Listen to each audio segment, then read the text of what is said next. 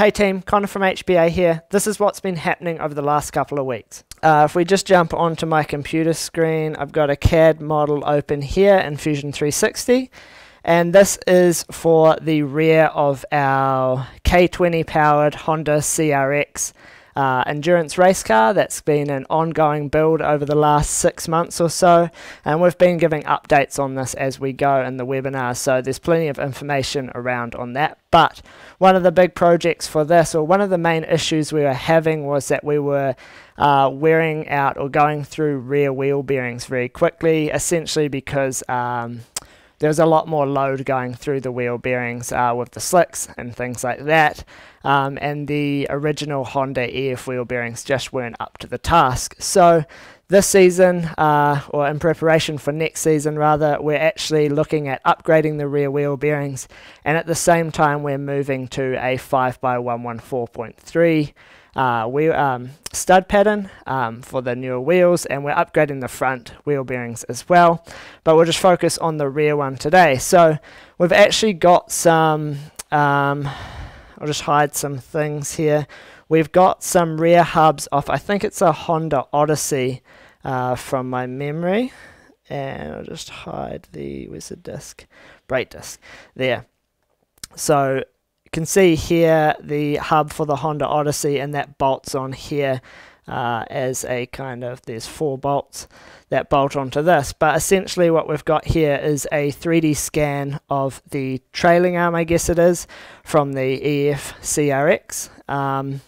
So that's a 3D scan we took, and we've brought that into CAD as a mesh file, and we essentially needed a way of adapting the Oddsey hub here, or wheel bearing carrier, to that control arm, because originally I don't have a photo of it, but there's usually a spindle that comes out here, and then the original Honda Civic hub would slide over that spindle with the wheel bearings housed in that. So removing that spindle, we then can adapt this Oddsey hub to the rear trailing arm. So that involved, it's a bit of an exercise in packaging this one, trying to fit a lot of things in the same space, because essentially we need to adapt the hub to the trailing arm. We're also wanting to use a wheel speed sensor, which is somewhat related to what we're going to be talking about in today's webinar. And then we also need to have the brake disc obviously there, and the caliper as well, so we need a caliper bracket there. And because it's a front wheel drive Honda, relatively small rear brakes, disc brakes used on it, and there's quite minimal amount of room inside that to fit everything. And then also just packaging that under. We're running a 17-inch wheel, but obviously this all needs to fit inside that wheel. So yeah, basically we've got there the rear trailing arm, and then this adapter piece, which I'll show you more of in a moment, then the hub, and then if we zoom in here, we have the Hall effect wheel speed sensor, and then we have also a tone ring in there, which is all hidden away, and also our brake caliper bracket there as well, so fitting that all into quite a small place. So what's happened over the last week, just jump over here, is our fabricator and machinist Jimmy has come up with these. We designed these, made some drawings, provided them to him, and then these have been machined out of steel, billet steel, to ensure they are strong enough. So we'd obviously much prefer using aluminium in this case, but because of this recess here, and then how this is machined on the back here, that's quite a small thickness through that section, and we're just a little bit worried about the strength through that part where the spigot's into the trailing arm. So we thought it would be best to go with steel in this case, at least as a proof of concept. And saying that, these bolt holes, 1, 2, just jump back to that. This one here, here, here, and there's one behind this. Those parts would be where it bolts to the trailing arm. So I'll just jump back to this model here. So through these 4 holes in the back here, and then we have that kind of spigot piece extend through there. If I just make a section view through that plane. You can kind of see that there. So this is the thickness I was worried about through here, but it is fastened through the back of these as well, like the normal carrier for the spindle would be. So that all ties into there, and then you can see this pink part here is the hub that spigots into that and then is fixed with those 4 bolts. So if I jump back to here, you can see a photo of the hub sitting on that there. Another photo. So this little relief here is basically for the wires for the Hall effect sensor, for the wheel speed sensor to come out of. And then if I jump down again, we can see it there on the actual rear trailing arm. So these are just sandblasted at the moment. We're actually getting them powder coated. And at the same time, we're also using the honed roll center correction kit for dropping that lower control arm down for lowered ride height. And then we also have these PCI spherical bearings for one of the trailing arm mounts there. We also have the PCI upper control arm and the tow arm that goes at the front of this. So removing all the rubber bushings in it and changing to spherical bearings basically to reduce compliance. And you can see on the back of the trailing arm here as well, it's been reinforced with the honed trailing arm reinforcement plate there as well. And then that's just a bit of a photo of how that spigot part goes through the trailing arm and meets the back there to kind of sandwich it all together and make it a really strong and stiff part. So yeah, those the hubs for the Honda Odyssey is maybe in stock form about double the weight of our CRX, so they should be more than up to the task of handling that, and we shouldn't hopefully have any issues with rear wheel bearings moving forward. So we'll just move on from that and jump over to our giveaway. So I'll get Geordie to drop the link for this in the chat. But this is our giveaway. There's this week, so there's 8 days left to enter, and that's for the FuelTech FT600, which is an ECU and dash, and then that's combined with the HPA VIP package as well. So a suite of HPA training courses. So the FuelTech FT600, that's a ECU and dash all in one, and it allows for sequential injection and ignition up to 12 cylinders. There's also programmable displays in it, and then the usual batch of modern functions in ECUs these days. So yeah, things like data logging and also the ability to use drive-by-wire and endless other functions. So head along to that and you can enter for that. It doesn't cost anything to enter. And yeah, 8 days left, so check that out, and yeah, we'll move on from that. So over on our YouTube channel, this is a video from Andre talking to Mike from DuSold Designs from Optimus Street Car Challenge last year, I think. So in this, they're talking about the Ford Mustang that's been basically modified for time attack, and there's a lot of discussion in this video about what it takes to or the considerations around using a classic car for time attack and what's needed to bring it up to the standard to be able to compete with modern production cars as well. So this Mustang in particular, it's had the front end suspension has been converted to a double wishbone, and then the rear end is still a solid axle, although it's been converted to a full floating hub assembly, allowing for a bit of camber and toe to be added.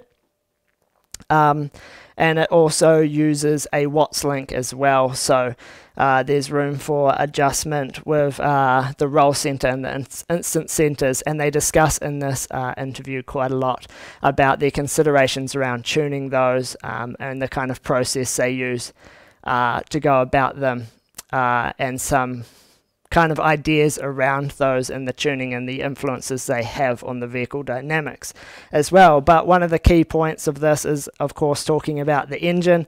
They are using the Ford Windsor V8 in this, but it is with the addition of 2 turbochargers. And one of the key things is they are using the electronic wastegates. So it's quite an interesting discussion here. They dive into some considerations around using those wastegates, but also around using the wastegate, actually keeping the wastegate open until the turbo spools, essentially to, or just probably before the turbo is ready to spool. And they've found from some testing that reducing the exhaust pressure helps the pressure differential across the cylinder, and that's actually helped with the low end torque when they're off boost, and then they're closing the wastegate when the boost comes on, and then obviously opening the wastegate up top as well to control the boost pressure. So quite an interesting discussion there. That's just on our YouTube channel, and I'll try get Geordie to drop the link to that in the chat as well. So, moving on to the next thing is our courses. So, one of the most recent courses that's gone up, I'll just jump over to that here, is our brake system design and optimization course. I'll just mute this. So this, we'll jump down to the curriculum to get you a better understanding of what's involved in this. So in this course we cover all the fundamentals of brake system operation in an automotive context, and what's also important in a motorsport performance automotive application as well. So first we cover all the fundamentals, how the hydraulics work, brake friction, as well as things like longitudinal tire forces, and that kind of feeds into brake bias as well. And we also discuss brake system compliance in that. And then we move into brake system components. So that's all the components, well, or most of the components that you'd see in any production vehicle, and all the components that would be used in a motorsport or performance automotive application.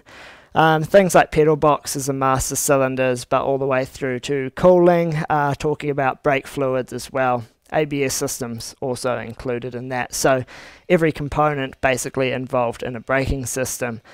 And then we move on to discuss measurements here. So we got temperature, pressure, and position measurements. All the measurements that are really going to be required to optimize your braking system and really understand what's happening with the braking system when you're out on track or testing or racing. And that doesn't just involve the use of sensors as well. It involves other measurement, other ways of gaining data, things like brake disc paint, temperature probes in the pit, things like that. And then we move on to our brake system design, which is maybe one of the core parts of this course.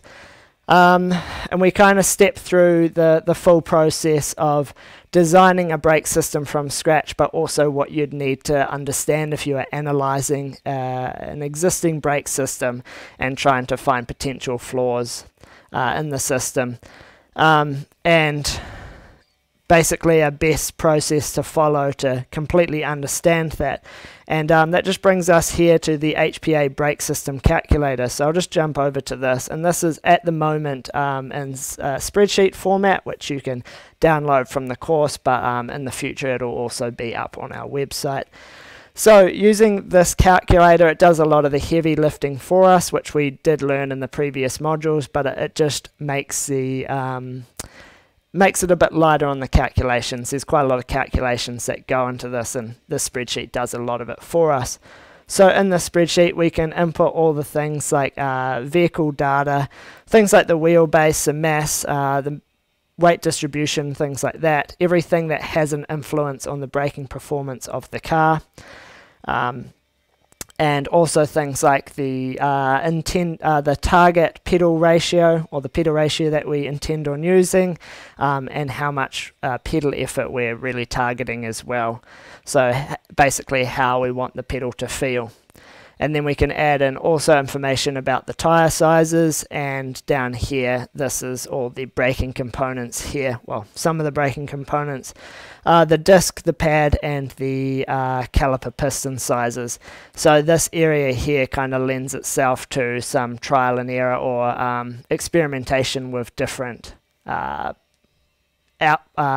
package setups in terms of what's outboard underneath the wheels. In the middle here, it does some intermediate calculations that if you're interested, you can find things in here like the approximate pressures that you'd be expecting from the targets that you've set out.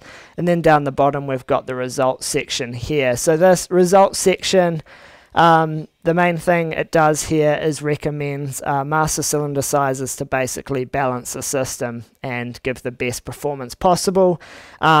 But if you understand how it all works, and it's a bit more useful tool than that, and you can play around with different master cylinder sizes and experiment with the braking components up the top as well, and kind of use that to find a good system. You'll be able to find out the approximate pedal travel that you'd get here and the pedal effort as well. And it'll also be able to provide some warnings around things like hydraulic balance, for example, if the master cylinders, if we're using a motorsport style pedal box with dual master cylinders and a bias bar, the hydraulic balance is basically, if that's too different between the front and the rear circuit, the master cylinders will move through two big differential in travel, and we'll basically get a big tilt of that master cylinder, the bias bar, and that can cause issues with things like bias migration, so basically where our brake bias moves throughout the brake application. But down the bottom here is maybe the most helpful part, and that is our brake bias plot. So what this shows, this black line through the middle here, kind of shows the optimum or theoretical ideal brake bias for a vehicle. So that's the forward brake bias shown on the vertical axis here, over a range of different decelerations. So basically how hard we hit that brake pedal, how much weight we transfer. The more we transfer weight onto the front tyres, the more front bias we're going to need. So that's why it slopes upward there. In this red range, red area down the bottom here, that would be too much rear bias, and that's an area we generally want to stay out of, as with the rear wheels locking first, it makes the car want to rotate and become unstable. In the grey area here would be too much front bias. Front wheels locking first tends to understeer. More stable condition, but not ideal, and we're generally leaving a lot of braking performance on the table here. Somewhere in this green range is pretty spot on, within about 7% of a theoretically ideal situation. And this blue line here would be our actual braking bias that we're achieving from the components that we're putting in. So in this case we're using a proportioning valve, and that's why we can kind of approximate an ideal brake bias over a range of different deceleration rates. If it didn't have the proportioning valve, it would just be straight across here, and obviously if we have a bias bar, these lighter blue lines here show the range of adjustment that we have with that bias bar. So you can clearly see it's a really good tuning tool, but you're able to use this calculator to basically dial in or figure out from the input, the values from your vehicle, what will be at least a good starting point, get you in the ballpark. But you'd also be able to use this to put in the values of your current setup and show how it kind of compares to what would be theoretically ideal, and highlight some potential issues, and then experiment with changes that you could make to see how that would potentially fix it. Of course, there's a lot more that goes into brake systems than just the calculations. There's a lot more factors involved, and we cover those in the course as well. Just jumping back to the course, we also cover the practical skills, so things like brake bleeding and bedding, upgrading calipers, and tuning temperatures, and just troubleshooting some common issues as well. There's an endless list of issues that you can have with brakes, as they're usually one of the things that gives us the most headaches when we get out to the track, especially with a factory braking setup. So it's good to know all of that information, and then we kind of condense everything down the bottom to HPA 3-step process, and that's just a good practice to follow for brake system design if you're designing from scratch or analyzing an existing setup as well. So we'll just leave it at that, and I'll just get my notes together and then we'll crack on with the actual webinar. If you like that video, make sure you give it a thumbs up, and if you're not already a subscriber, make sure you're subscribed. We release a new video every week. And if you like free stuff, we've got a great deal for you. Click the link in the description to claim your free spot to our next live lesson.